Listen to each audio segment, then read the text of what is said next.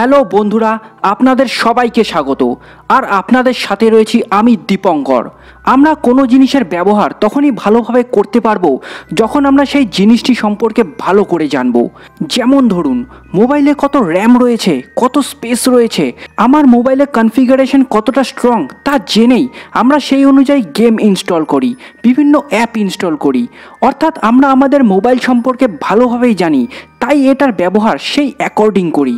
কিন্তু আমরা কি আমাদের নিজেদের ব্রেইন বা তার পাওয়ার, তার ক্ষমতা, সে কিভাবে কাজ করে, তার কনফিগারেশনই বা কী রয়েছে, এই সমস্ত ব্যাপারে কি কখনো ভেবে দেখেছি? কখনোই না। আমরা জানি না আমাদের ব্রেনের আসল ক্ষমতা, তার কনফিগারেশন ঠিক কী। তাই আমরা আমাদের ব্রেনের পাওয়ারের সঠিক ব্যবহার করতেই পারি না। সফলতা পাওয়া তো দূর, শুধুই উপরওয়ালাকে দোষ দিই, আমার সাথেই কেন এমন হয়। কিন্তু আর না, কারণ আমি আজকে আপনাদের সাথে যা শেয়ার করতে চলেছি তা আপনাদের জীবনকে পুরো পাল্টে দেবে। এক জাদুকাঠির ছোঁয়ায় নিজের ভেতরে একটা চেঞ্জ লক্ষ্য করবেন। জাদু এই জন্যই বললাম, কারণ আজকের ফ্যাক্টস এবং টপিক কোনো অংশেই জাদুর থেকে কম না। আমি প্রথমে আমাদের ব্রেইন ও তার পাওয়ার সম্পর্কে ডিটেইলড ডিসকাস করব এবং তারপর বলবো আপনারা কিভাবে এর অসীম ক্ষমতাকে ব্যবহার করে নিজেকে পরিবর্তন করে লুজার থেকে হয়ে উঠবেন লেজারের মতোই গতিশীল, শক্তিশালী এবং সফল। তাই ভিডিওটি স্কিপ না করে জুড়ে থাকুন আমার সাথে শেষ পর্যন্ত। ভিডিওটি মন দিয়ে দেখুন, শুনুন, গ্যারান্টি রইল ভিডিওটি আপনার জীবনকে পুরো পাল্টে দেবে। So let's begin. চলুন প্রথমে কম্পেয়ার করি আমাদের ব্রেনকে হিউম্যান হিস্ট্রির সবথেকে বড় আবিষ্কার কম্পিউটারের সাথে।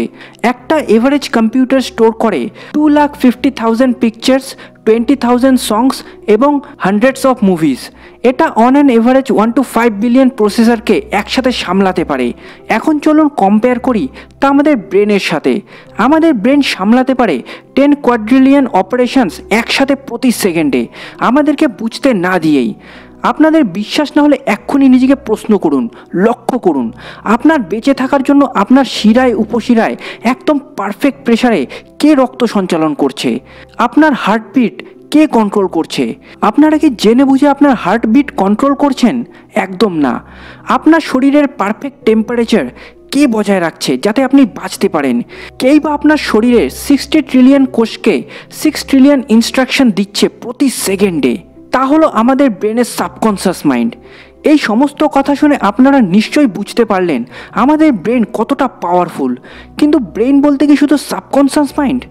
না, আমাদের ব্রেনের ফিজিক্যাল দুটো ভাগ রয়েছে, লেফট হেমিস্ফিয়ার এবং রাইট হেমিস্ফিয়ার। কিন্তু এই সাবকনসিয়াস মাইন্ড হলো আমাদের ব্রেনের কনসাসনেস, অর্থাৎ বাংলায় বলতে গেলে আমাদের চারপাশে কি ঘটছে ব্রেনের তার চেতনা। তবে এই ব্রেনের কনসাসনেস বলতে শুধুই সাবকনসাস মাইন্ড নয়, এটারও অনেক ভাগ রয়েছে। Conscious mind, subconscious mind, super conscious, cosmic conscious mind, অনেক।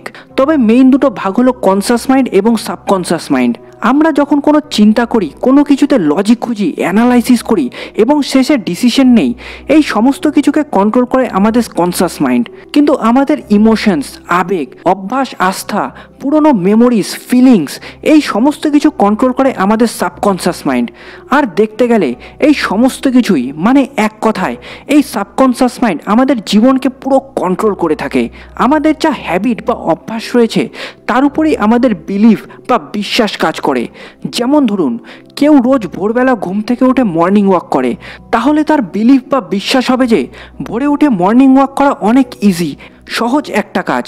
কিন্তু যার ঘুম থেকে দেরি করে ওঠা অভ্যাস, তার কাছে মর্নিং ওয়াক করা খুব কঠিন একটা কাজ, এটা সে বিলিভ করে।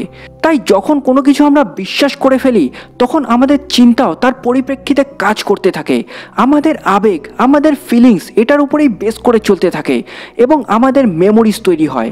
আমাদের কনসাস মাইন্ড অর্থাৎ চেতন মন আমাদের মাইন্ডের 10% ব্যবহার করে, কিন্তু আমাদের সাবকনসাস মাইন্ড অর্থাৎ অবচেতন মন আমাদের মাইন্ডের 90% ব্যবহার করে থাকে।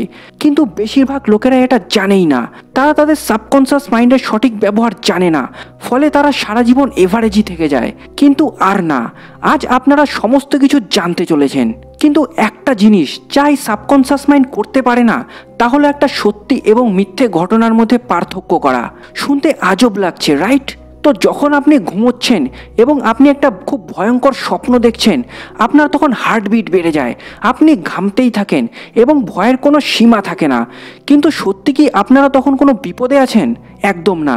সেই স্বপ্নটা আপনার ব্রেইনে ছিল, রাইট? কিন্তু আমাদের ব্রেইন এই কথাটা জানে না, তাই আপনার শরীর ঠিক সেভাবেই রিয়্যাক্ট করে যখন সে আসল বিপদে পড়লে করবে।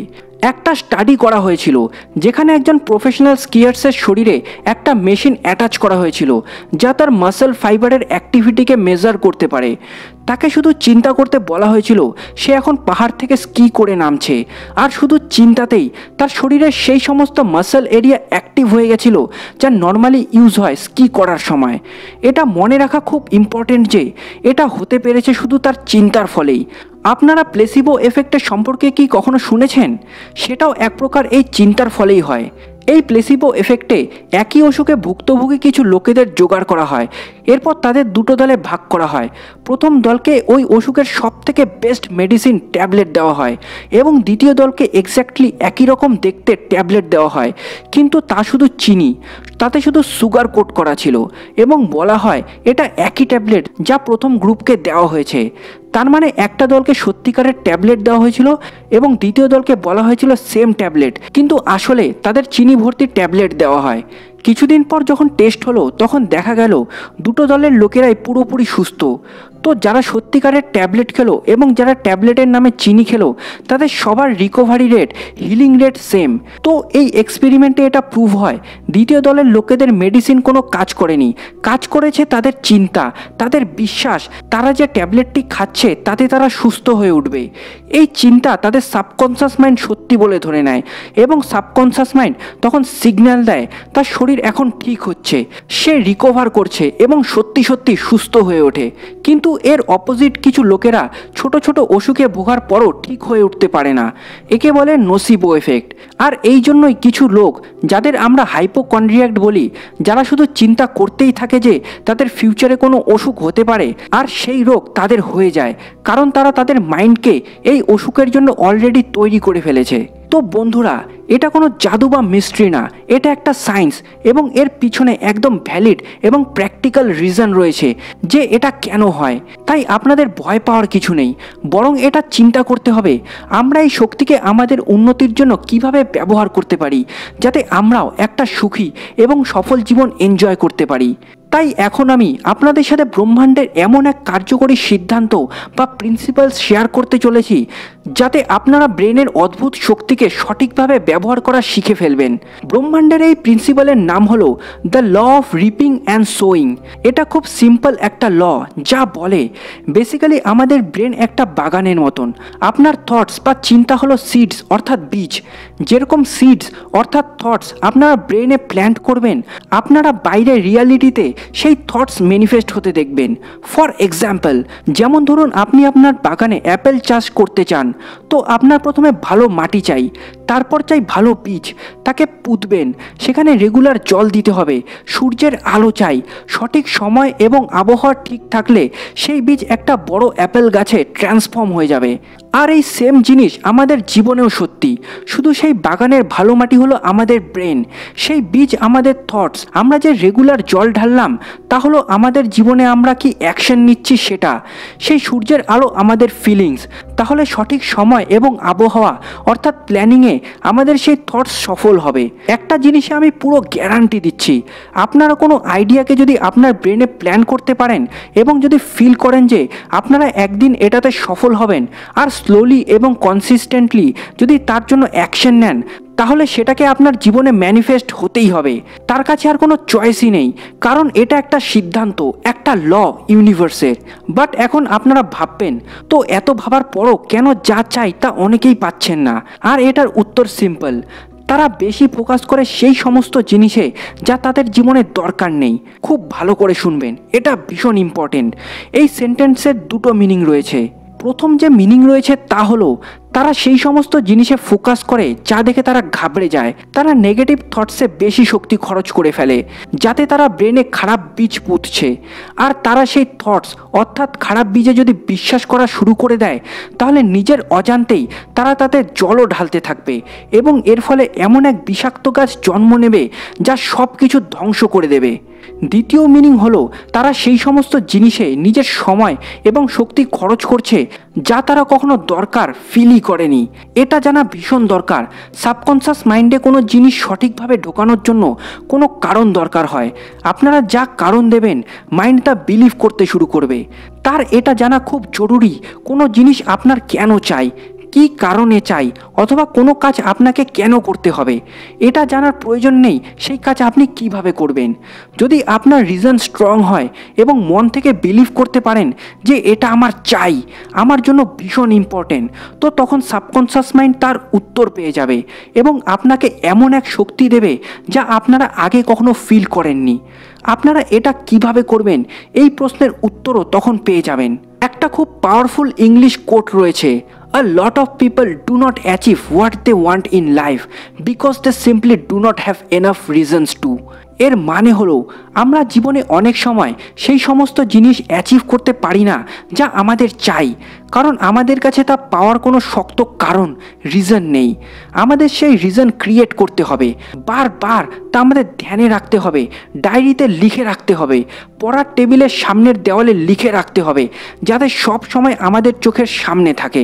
আর তারপর তা আমাদের সাবকনশাস মাইন্ডকে এমনভাবে ট্রিগার করবে যে আমাদের খাওয়া, ঘুম, স্নান সবসময় আইডিয়াস দিতেই থাকবে কিভাবে আমরা সেই জিনিসটি অ্যাচিভ করতে পারি। তো এইভাবে আপনারা আপনাদের সবথেকে পাওয়ারফুল অস্ত্র সাবকনশাস মাইন্ডকে সঠিক পদ্ধতিতে ব্যবহার করতে পারেন যাতে আপনারা জীবনে সেই সমস্ত কিছু অ্যাচিভ করতে পারেন যা আপনারা মন থেকে চান। বন্ধুরা, আপনারা কোনো পজিটিভ জিনিস যা আপনারা চান তা কমেন্ট করুন এবং আজ থেকেই তার উপর বিলিভ করা শুরু করে দিন। এটা আপনার প্রথম স্টেপ হবে আপনার ভিতরে একটা পজিটিভ চেঞ্জ নিয়ে আসার জন্য। তো আশা রাখছি এই ভিডিওটি আপনাদের অনেক উপকারে আসবে। হাতে সময় কম তাই আর বেশি কিছু বললাম না। যদি এই সাবকনশাস মাইন্ড ব্রেন পাওয়ারের উপর আরও ভিডিও দেখতে চান তাহলে এই ভিডিওটিকে একটা লাইক দিন এবং শেয়ার করুন ফেসবুক, হোয়াটসঅ্যাপ গ্রুপে বন্ধুদের সাথে। যদি ভালো সাড়া পাই এবং 3 লক্ষ ভিউজ আসে তাহলে প্রমিস রইল নেক্সট পার্টে আরও ইউজফুল ফ্যাক্টস ও ট্রিক্স শেয়ার করব। নাও everything depends on your actions. চ্যানেলটিতে নতুন হলে এবং এখনও সাবস্ক্রাইব না করে থাকলে সাবস্ক্রাইব করে দিন এবং বেল আইকনে প্রেস করে চ্যানেলে অ্যাক্টিভ থাকুন পরবর্তী ভিডিও সবার প্রথমে দেখতে। আপনারা যদি মহাকাশ এবং তার অজানা রহস্য সম্পর্কে জানতে চান তাহলে ভিজিট করুন মহাকাশ টিভি, লিঙ্ক ডেসক্রিপশনে পেয়ে যাবেন। আপনারা সবাই ভালো থাকবেন, দেখা হচ্ছে পরবর্তী ভিডিওতে। Love you all.